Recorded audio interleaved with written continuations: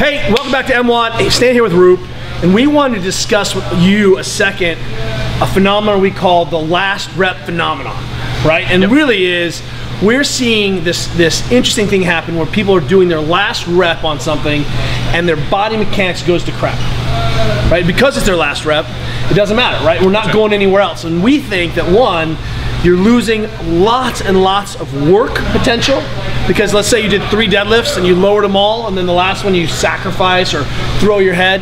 What we want people to do is make that last rep complete. Could you go somewhere else after your last rep? Or are you just totally sacrificing your shape? So we're gonna give you a couple examples. See if you can clean this up, because we think that aggregated over months and months and months, this actually represents a lot of hidden work.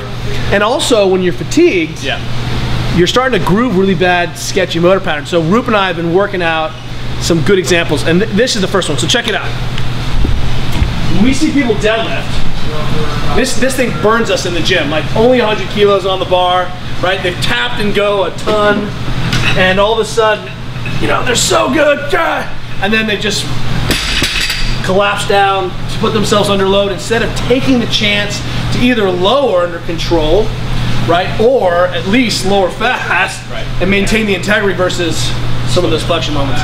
When we actually like the loading, what we see actually is that when people are deadlifting really heavy, you'll see that all our friends, even when it's heavy, they're like, ah, and they kind of babysit it down. Because I think that spontaneous unloading is not necessarily great for you. You're under a lot of tension, you unload that kind of flat part. So that's one example. Roop's gonna give you another example. Yeah, so the other 2 examples where we see it commonly are the pull-ups and the dips. We'll get to the dips in a second, but on the pull-ups, especially in the world where we do a lot of kipping, you'll see a lot of individuals jump up, do some good kipping pull-ups, and on the last rep, just kind of throw themselves off the bar.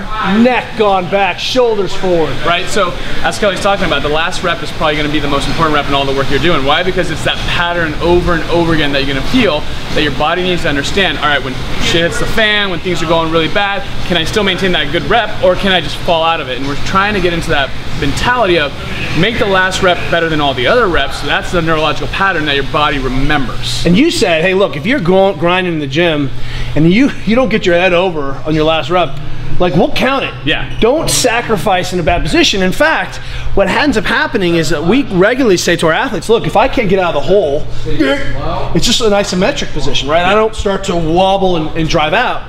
So we should fail in these safe positions, but what we're seeing is spontaneously let going of position to get the rep done. It doesn't carry through. It's kind of a pattern faulting across movements. Yeah, and I think that's really important. And we go to a lot of gyms in the world, strength and conditioning world, and you talk about, here is the kind of notion of task completion. Did you finish the task? And we care about the quality more than the quantity of reps you do. So I'd rather see you finish a pull-up in a good position here than try to get that extra couple inches by sacrificing your spine to do so.